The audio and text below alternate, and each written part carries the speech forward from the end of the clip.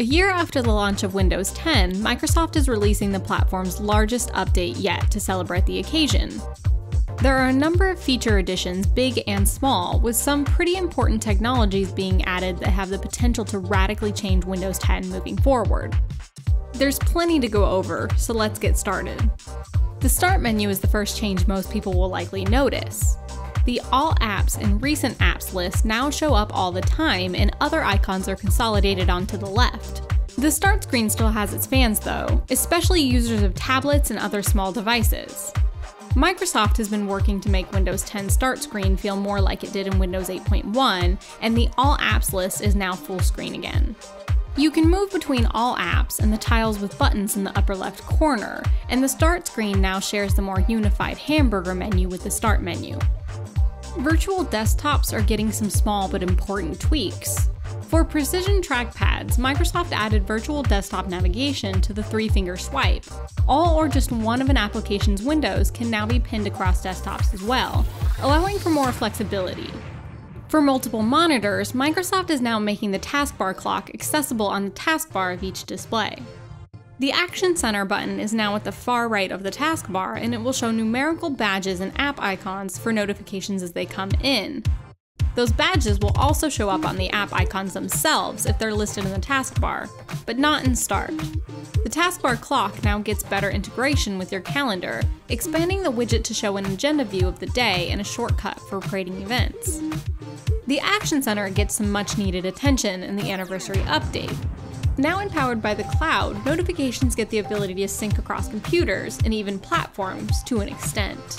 Windows Mobile and Android can now sync their notifications to a Windows 10 PC, even supporting quick actions like replying to text messages. It's not quite messaging everywhere, the iMessage-like features Microsoft originally planned to include, but it's still a great feature. Notification customization has also been revamped, finally allowing for complete control over an app's notifications. Notifications are bundled by app and can be prioritized above or below other apps. Banners, number of notifications per app, and notification chimes are all open to change. Quick actions are also customizable now, allowing for items to be moved and disabled to the user's whim. Cortana is more powerful than ever, particularly thanks to some exciting new cross-platform features.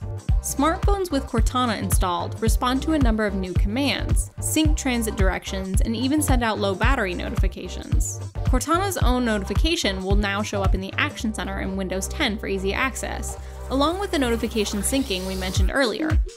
iOS unfortunately misses out on some of these features, but it's to be expected until Apple opens iOS up further.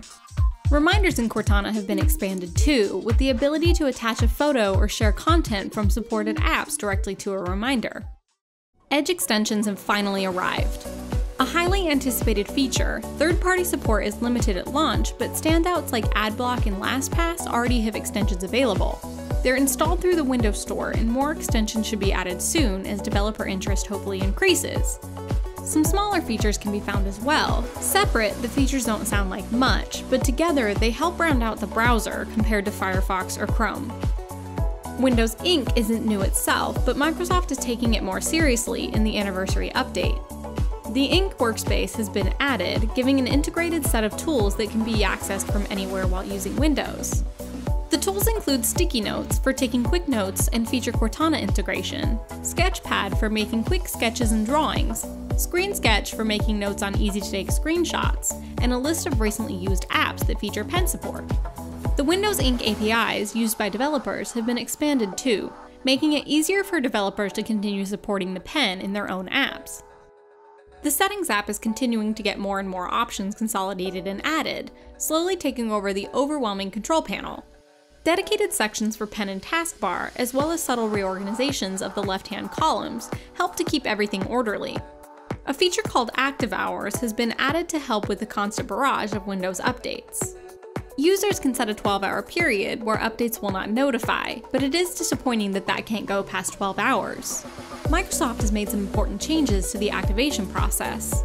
They now allow Windows 10 licenses to be linked directly to a Microsoft account, and added in an activation troubleshooter to help manage license upgrades during reinstalls. Emoji have seen a complete redesign, with more colorful and distinct designs in the new update. Dark mode for apps has finally been implemented on a system-wide level as well, though it's still in the beginning stages.